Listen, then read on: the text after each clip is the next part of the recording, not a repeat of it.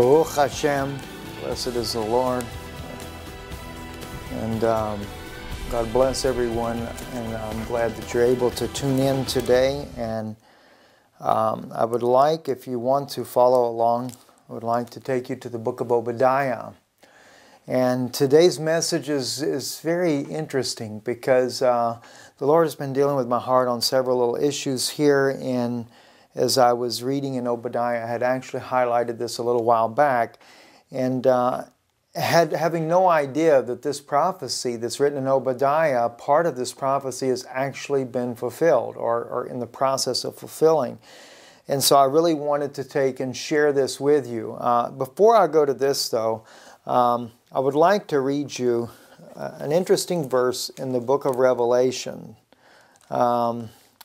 This is regarding the seventh seal, and I don't have in front of me right now the corresponding one in the Tanakh, but I will at least express it to you.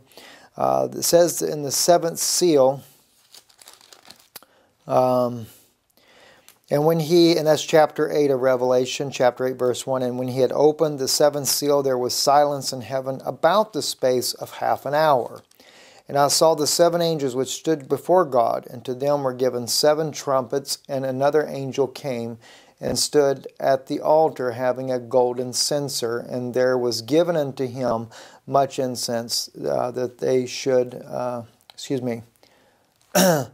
to offer it with the prayers of all saints upon the golden altar which was before the throne. And the smoke of the incense which came with the prayers of the saints ascended up before God out of the angel's hand. And the angel took the censer and filled it with the fire of the altar and cast it into the earth. And there were voices and thunderings and lightnings and an earthquake. Now, interesting things about this. One, what is the silence about? The seventh seal. I know it's been a mystery for many, many years, at least for a lot of people. Those of you that listen here, we have shared with you how that the Bible clearly states in the Tanakh that everything keeps silence. He has risen up out of his holy habitation. And I wish I could tell you where that scripture is. It will be on the bottom of your screen, though, because when I go to do the editing, I'll make sure I put that for you. But he says that everything keeps silent because he's risen up out of his holy habitation. This lets us know that the silence of the seventh seal is God standing up to do judgment. But it's another interesting point, though, in verse 4 I want to bring out before we go into Obadiah here. He says, and the smoke of the incense which came with the prayers of the saints ascended up before God out of the angel's hand. The angel took the censer and filled it with fire, and there were voices and thunderings and lightnings and an earthquake. It's so reminiscent of when the children of Israel were in bondage in Egypt, and they began to cry out to God. And God said to Moses, I remembered my people, and just paraphrasing that, and he says that he's heard the cry, of them being in bondage. So again, in the seventh seal, that's what we're actually seeing, is that God is hearing those prayers. They are coming before God, and he's going to answer with vengeance, no less, because that silence is when he rises up. Now, I did a little mathematical thing out of curiosity. I thought, okay, we know that the Bible says 1 year with the Lord is 1,000 years. Okay, so, 1 day with the Lord is 1,000 years here on earth. So I did a quick calculation. What's a half hour in heaven? Well, a half hour in heaven is about 21 years.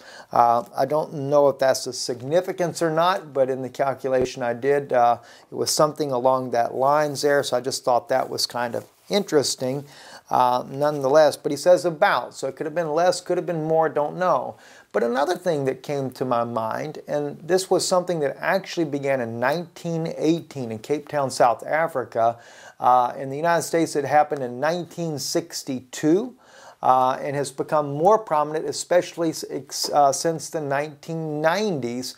And that is that the prayer that had been done in events and public arenas where prayer was always permitted over certain issues in the name of the Lord whether it was the name of Yeshua, that is Jesus, or just whatever, it had been replaced with a moment of silence. And I was actually watching they were bringing back to the Netherlands the bodies of 40 of those bodies of the people that were killed in the plane crash. And that's exactly what they did as well. And they did a moment of silence. But what was ironic to me is that here Satan has tried to take and ban out prayers and replaced it with a moment of silence. But in reality, what has God done? He's taken where Satan has tried to do something evil, and he's used it against him.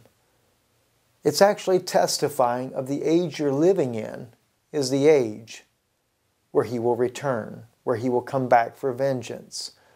The age of silence. I just thought that was kind of an interesting little note there.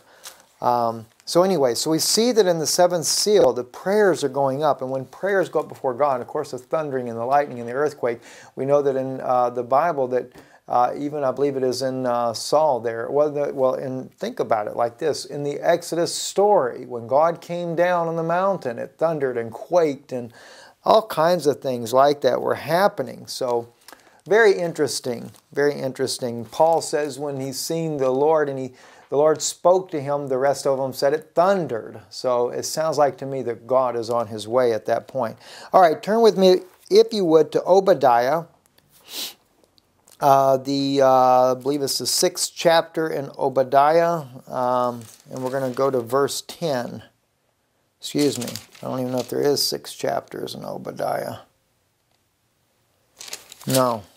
My apology. There is no 6. It's just 1 chapter.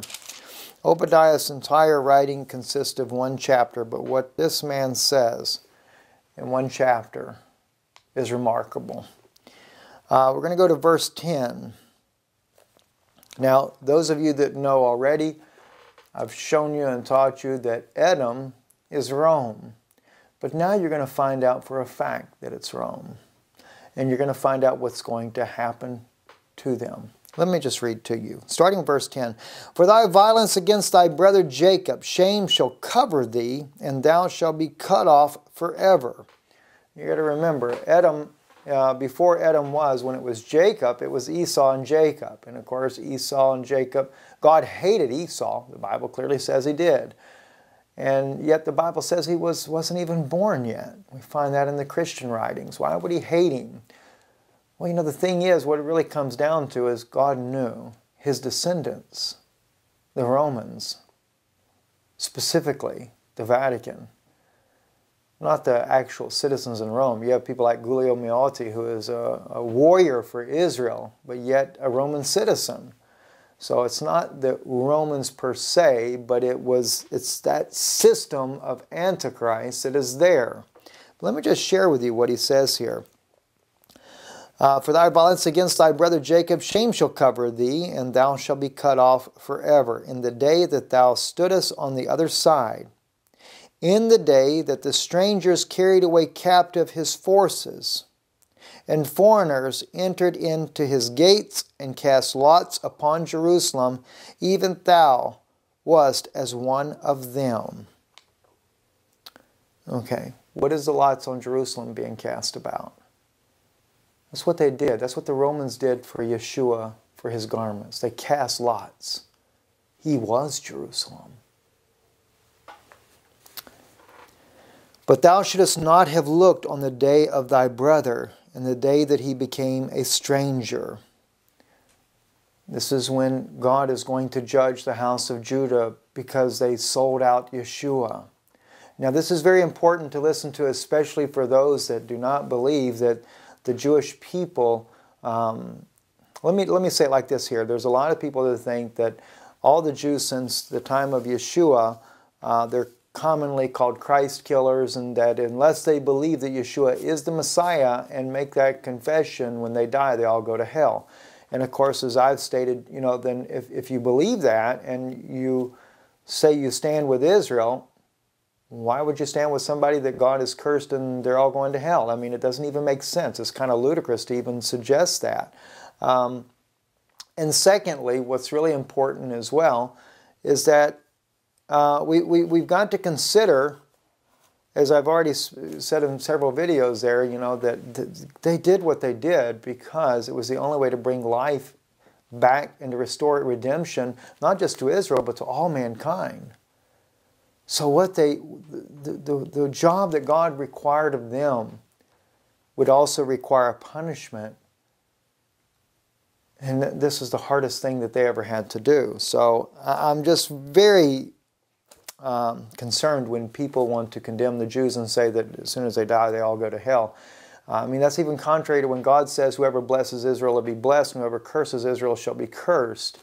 You know, now I know that the argument would be it's Abraham when he says that too, but he doesn't just limit it to Abraham. He actually, because he tells Abraham, whoever blesses you will be blessed, and whoever curses you will be cursed. He also goes further with, I believe it's with Isaac as well, and even Jacob. God does this with Jacob. It's one of the reasons why we know that it represents for Israel, because God told him, whoever blesses you will be blessed, whoever curses you will be cursed.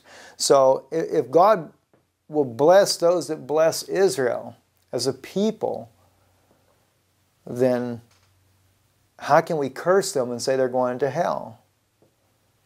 You see what I'm saying? I hope you understand right there on that. But anyway, let's just see what God says through his prophet Obadiah, because I think that'll help clear up a lot of this for you as well. In verse 12 he says, but thou shouldest not have looked on the day of thy brother in the day that he became a stranger. Neither should thou have rejoiced over the children of Judah in the day of their destruction. 70 AD. The children of Judah. See, the house of Judah is destroyed in 70 AD. And he tells you, he's prophesying of this. This was a future event for Obadiah. And neither shouldest thou have spoken proudly in the day of distress. You see, what did Paul say in Romans? Don't boast yourself against those natural branches. For God is able to take you out and regraft them in. And the thing is that will happen. I'm not talking about the genuine Gentile believers that love the Lord. In fact, it's interesting because I believe that God has taken and raised up new Christians here in the last, I don't even say how many years, but over the last few years, he's been raising up new believers and bringing out the ones that are in the denominational systems, bringing them out to himself. Then he goes on to verse 13, says, thou shouldest not have entered into the gate of my people in the day of their calamity. Now, it's interesting. God is telling the Romans that they should have not have come in because it's Esau, Edom. Edom is Rome. And he says to them, you should have not come in there. And yet God allowed them to come in order to bring judgment upon Israel. But he's telling them you shouldn't have done it. I mean, it's bewilderment to the mind to think that God knows that he allowed that to happen because, you know, Israel had rejected, and he knows that the word of God had promised that they would be scattered to the four winds of the earth. And now he's telling them you shouldn't have done it. Maybe that might make a little bit more sense. I know it seems awkward to hear God say that when we know that this was meant to happen anyway, but it also makes sense then. I'll leave that alone. You should have not looked upon their affliction in the day of their calamity, nor have laid hands upon their substance in the day of their calamity. Rome took the temple treasures and took them back to Rome, where they are in the Vatican until this day. And I've actually got eyewitness confirmation from Jewish people that have said they have seen, and people that have been to the Vatican. So I guess it's like an enticement. Neither shouldest thou have stood in the crossway to cut off those of his that did escape. Do you know when Yeshua said, flee to the hills? And I'm not saying it doesn't have a compound fulfillment. But he said, when you see Israel compassed about with armies, flee to the mountains, you in Judea. And it says here in Obadiah, neither shouldest thou have stood in the crossway to cut off those of his that did escape. Trying to stop them, the believers. He tried to kill them anyway. Neither shouldest thou have delivered up those of his that did remain in the day of distress. The Jews that just refused to leave, and they stayed there to their death. For the day of the Lord is near upon all the heathen. As thou hast done, it shall be done unto thee. Thy reward shall return upon thine own head. For as you have drunk upon my holy mountain, so shall all the heathen drink continually. Yea, they shall drink, and they shall swallow down, and they shall be as though they had not been. That's an annihilation completely. Keep that verse 16 in your mind very closely. I'm going to tell you something about it in just a moment. But upon Mount Zion shall be deliverance. Now, he's telling you where they're doing this, and now he names it as Mount Zion. Verse 16, let's look at it again closely. For as you have drunk upon my holy mountain. Do you realize that was just fulfilled? My Jewish brethren, you hear what I'm telling you? The prophet Obadiah, verse 16, was fulfilled only a couple of weeks ago. Israeli government officials that permitted the Vatican to be able to come and have a mass in the very tomb of David, do you realize?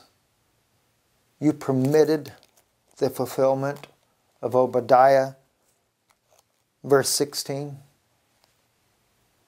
For as you have drunk upon my holy mountain, when you allowed them to do a mass, when you allowed them to bring their communion cup in, as they call it, their wine cup, and they drank and they held their mass, do you realize you allowed the heathen, you allowed Edom. In fact, if you do not believe that Edom is Rome now, then you tell me who is the one that came and drank on Mount Zion in Israel recently that God is angry with. You tell me then who was the one that came and took the spoils of Israel and took them back to the city called Rome. You tell me who surrounded this city and actually overcame them. It was the Romans. Who was in control of Jerusalem 2,000 years ago, and who again is once again setting up their power in there, and now they are drinking on God's holy mountain their wine?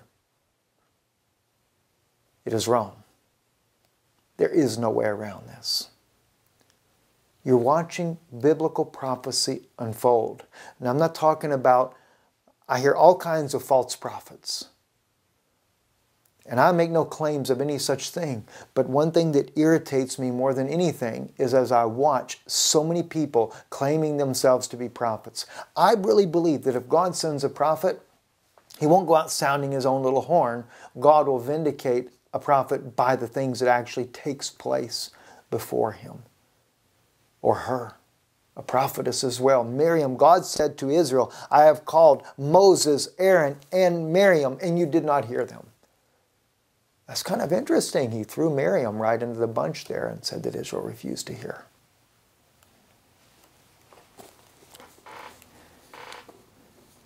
If God has called you, if you see visions, if God is, and the things that you see are things that actually come to pass, just be humble about it. Tell the people what the Lord shows you. That's perfectly okay. But I'm seeing way too many people prophesy things and they do not happen. Part of them do, part of them don't. Well, in that case, let's do the way that Israel did, drag them out and stone them and put away the sin from Israel. God does not make that kind of a mistake with his prophets. What he tells them and what they will speak, if they're speaking for him. And don't tell me you have thus saith the Lord. The only one that will ever have thus saith the Lord is when the name of God is restored. That is thus saith the Lord.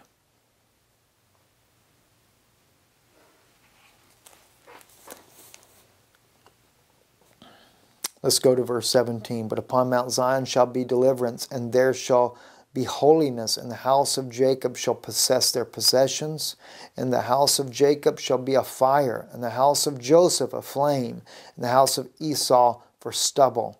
And they shall kindle in them and devour them, and there shall not be any remaining of the house of Esau, for the Lord hath spoken it.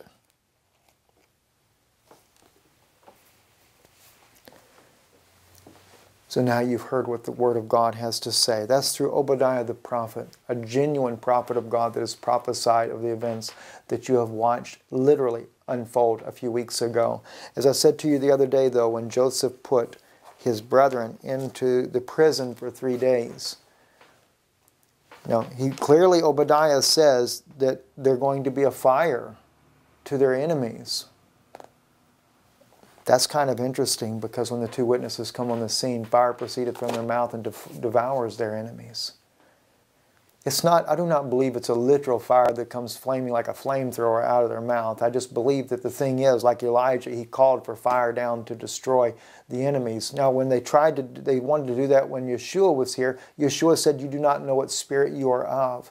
He came, it was a time of mercy, but a time of judgment is nearing at hand, and God will bring that fire down. When they speak, God will consume with a holy fire the enemies of Israel.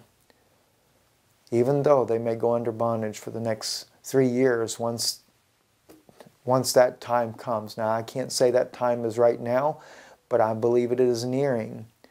Once Rome gets a full hold with Israel, and they allow enough terror to come Israel's way in order to be able to force Israel into this covenant,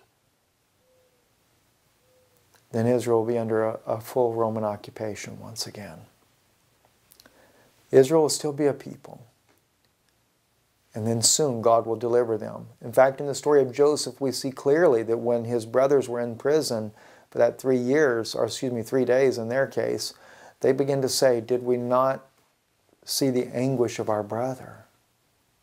Did we not realize what he had done?" And that's what God will do with the children of Israel as well. They will cause them to recognize during this time where they had made their mistakes. And I believe this is why God will send the two witnesses, for that very purpose, to get Israel to recognize where they had made the mistake. Then the borders will open up at the end of that, and then they will begin to rise up against the Romans.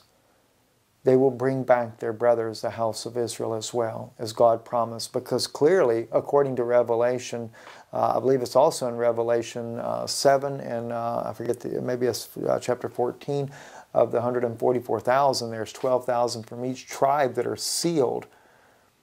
Well, Zechariah 12:7 says that God gathers the house of Judah first. So all the tribes are not home as of yet, but they will be soon. Thank you for watching, and I trust this message is a blessing for you and for your family.